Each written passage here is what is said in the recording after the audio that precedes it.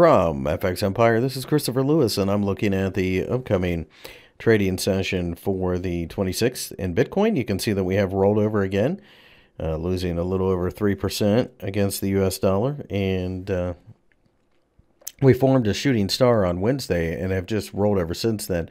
Looks like we're probably going to try to go down to 8,000. Pretty easy call from here. Now the question is can we continue to break down, go down to the lows? I think we probably do.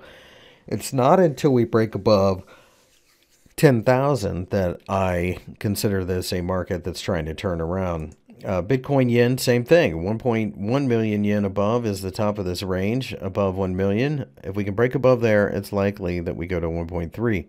Otherwise, if we pull back, and I think we are going to pull back, 800,000 yen will be targeted.